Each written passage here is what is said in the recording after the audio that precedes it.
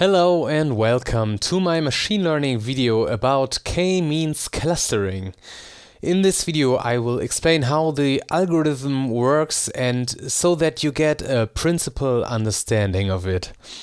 So let's suppose you are a fisher and you are sitting at the sea and you get 100 of fish a single day, but you don't have a clue which kind of fish they are. The only thing you know is that there are two different kinds of fish in the sea.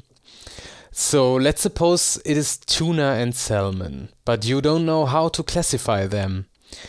So you need a pattern in the features of the fish so that you can make an established guess on how to separate those two kinds. Let's suppose you observe two features, weight and color, and you record them for each one. If you want to draw it on a diagram, it would look like this. If you have two features, that means you have a two-dimensional diagram. Now you want to discriminate between those classes, these two kinds of fish. That's where the k-means algorithm comes into play.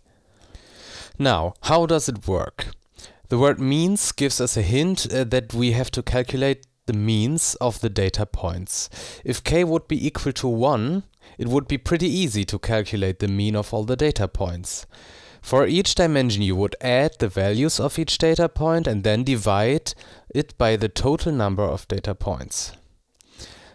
That's where you get the means. But in our case, k is equal to 2.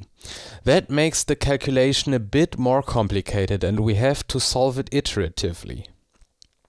At first we have to pick initial points, which are probably not the means yet, but for the moment we treat them as such. These initial centroids can be picked randomly. Now how can we use means to separate those two kinds of fish? We just measure the distance from each of the mean points to each data point. Then for each data point we decide which mean point is the nearest. In this example we go with the bottom one. Let's decide for the color red for this data point. In another example we have a data point which is closest to the top mean point. So let's do this point in a green color. We repeat this process for every data point there is. So with the colors it would look like this. As you may have noticed, if we take the Euclidean distance to any point in space and assign the point to a mean, we will have a linear separation. In other words, there is a straight line which is separating the data. This line we call decision boundary. Now the problem is that this is a random line, because we picked the means randomly. What we do now is, for the divided data, we look at each fragment individually.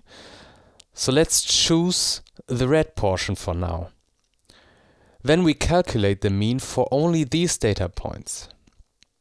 Since we now have only one mean to calculate, we can easily do that. Remember, for each dimension we sum all the values of the data points and then we divide it by the number of data points in that fragment. So this is where we end up with. Let's go one step back and also look at the green portion of the data. Also for that top mean, we ignore all the red points for the moment and calculate the mean only for the green data points.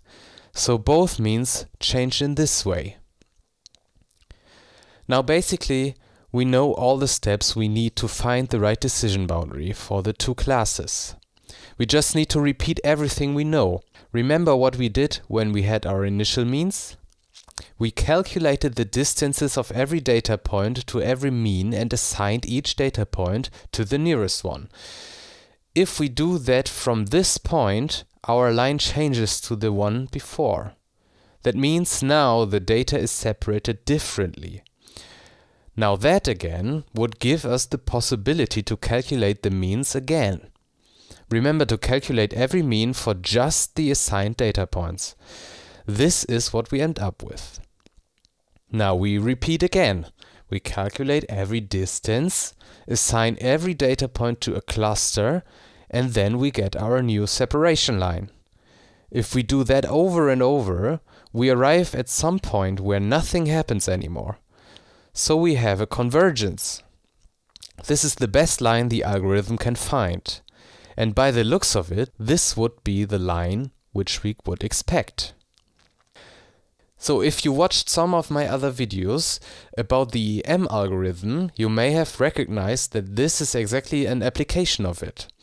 When we draw the separation line, this would correspond to the E step, where we update our parameters, that is the means, we have our M step. We repeat that process until convergence. Some side marks before the end.